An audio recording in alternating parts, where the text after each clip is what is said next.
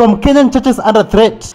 Waafisa wa polisi wanakuja kuangalia watu wakihubiri. To GenZ say no to Kindiki.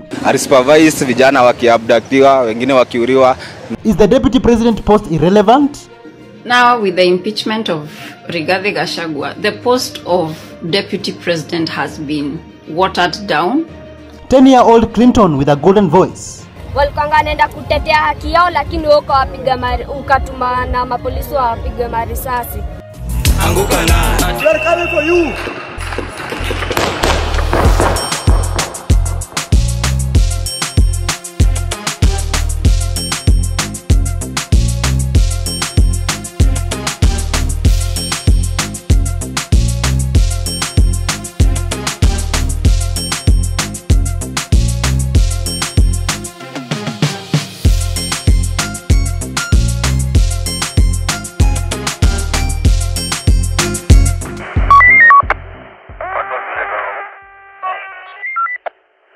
Hello, how are you? Welcome back to ShowNewTrend. I'm your host of today and my name is Elvis Derry. In Kiambu County, in Kenya, preachers and church goers are being harassed. Like even in church, there's no peace. Preachers and church goers are being asked like, what did you talk about? What did you preach about? Even to the point that even police officers are going to monitor churches and what they're talking about, even preaching. Just listen to some of the preachers from Kiambu County had to say about this. Hata wanakuja wanaketi kule nyuma watu ambao tuwajui na tukawaambia waweze kusema majina yao hawasemi. Baadaye wanatoka nje na kuanza kuuliza washirika hao watu ambao walikuwa wamekuja huku mlikuwa mmewaita kwa nini? Yaani tunasema kama sasa chief anapatikana akichukua nafasi kutaka kujua kanisa ilisomwa nini. Hawa wabunge pia wanataka, kama wewe ni mbunge wa area ile watu wamekuja, unapiga simu unataka kujua pastor fulani alikuwa anazungumza nini, kwa nini watu fulani walikuja kwa kanisa. Hii sasa inaonyesha ni kanisa ni kama mlango wa kanisa umefungwa na serikali, wao ndio wataamuru watu watakaye kuja kanisani. Tunapokuona waafisa wa polisi wanakuja kuangalia watu wakihubiri wala kile tunahubiri kivile kiko, tunaona hiyo ni jambo ya kufinyiria watumishi. Kwa sababu kama sisi watumishi tunafunza na tunahubiri na neno kulingana na ile neno Mungu aliweka ndani ya mtumishi. Hatuwekagi kuhubiri kenye kimeandikwa mahali. Tumesema tunajuta sababu tunajiuliza ni kwa nini hatukufikiria ati baada ya kufanya vile tulifanya kutakuwa na mambo ya kutufuata nyuma kuona kama tulitenda dhambi. Sisi tulijua tunamweka pale rais wetu sababu pia yeye ni mtumishi wa Mungu na ni mmoja wa kanisa. Currently in Kenya, all generations are awake. Generation zote. Everybody is speaking up against the corrupt government. Everybody is speaking up against the corrupt regime. Take a look at this video of a 10-year-old Kenyan Gen Alpha called Clinton who raised his voice and spoke up. Just listen to this. Nataka kusema wewe Ruto mwenye uko State House, ulifanya Wakenya sana vibaya, ukawapiga marisasi huko bunge. Walikuwa nenda kutetea haki yao lakini wako wapiga ukatuma na mapolisi wapiga marisasi. Ruto utaanguka pamoja na Kindiki. Leo umeenda ukasherehekea mpaka nikakuona mnasherehekea huko Kwale. Kwambia utashukishwa kwa hiyo kiti. Right on time. At the state that murdered him. Anytime the state comes out to kill another young people, we will raise Rex Masai's flag higher. This Jacaranda ground sits just next to Kayole here. Kayole is the crime scene where the state, every time the states want to kill a young man, they come here in Kayole. And speaking of all generations, take a look at this video of elders from the South Rift who are questioning the current government, the current regime about their leadership. And many of them are speaking in pain. Just listen to this.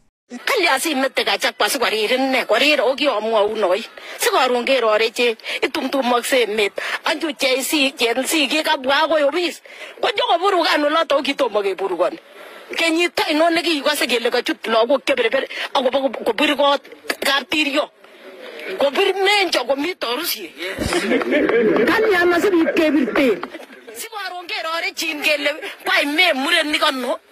Nikaste. Ako tomati kurboisye kilei. Nakiba logochu ako ker kotab tumin. Ako kandoik chon nikakiche kilian mami nekiwa tumen bichu. Ngone makiyatita. Kolei nekikobwa logok akonyokoitita koker tumin. Kilionet kiyoene. So Kenyans, let us just be honest. In the coming elections in 2027, do you prefer voting for somebody who talks about God all the time? Somebody who praises the Lord all the time? Or do you prefer voting for a drunkard? Take a look at what this Gen Z had to say about it. Njoo ni kuonyesha Kenya Mureu alifanya. Mureu aliweka rami mpaka kwenye akufai kuwa. Hebu niambie ni hapa unaona gari gani hapa? Mureu aliweka hii yote. Wabiriana. Na si hii peke yake. Mpaka akachimba mpaka nini zinaitwa drainage. Huyo ni Mureu, mwenye mlikuwa mnaita Mureu. Acha sasa mnasema oh Gachagua. Hata mmutoe. Huyo mchungaji huyo hakuna mahali atawapeleka. Huyo mchungaji wenyewe hakuna mahali atawapeleka. Kabla muone barabara kama hii Eldoret yenye itumiki. So the question is, will you choose a drunkard or a church goer? Tell us in the comments down below and also tell us why. Huyo mchungaji wenyewe hakuna mahali atawapeleka. Kabla muone barabara kama hii Eldoret yenye itumiki. Did you know that in Kenya we have the highest number of young people? That is the Gen Zs and the millennials. And did you know that if they decide to vote today, they can remove all the corrupt politicians? They can remove everybody in the government and put new leaders, new faces, new names. Just listen to this. Now, with the impeachment of Rigathi Gachagua, the post of deputy president has been watered down, has been diluted, has become useless and irrelevant politically. There is no group of voters who intend to vote as a bloc who should negotiate for the post of deputy president. Gen Zs are 18.3 million, millennials are 12.1 million. So if they decide to vote as a bloc, they can easily have their own presidential candidate. But they should not negotiate for a deputy president post, because if we have a deputy president who is Gen Z, they will be a deputy president for 2 hours and then they will be impeached and they will put whoever they want.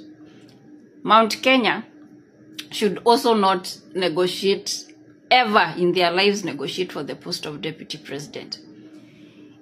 Kenya was better off when Mount Kenya was in the opposition for 24 years and we had Kibaki and Matiba as the opposition at whichever times they were.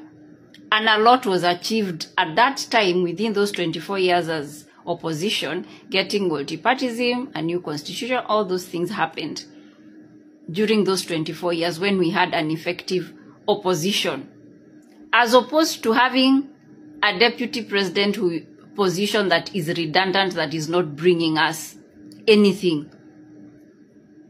An effective and strong opposition is better than the post of a deputy president any day, any day. So it is high time for the young people of Kenya to have their leaders. Why not?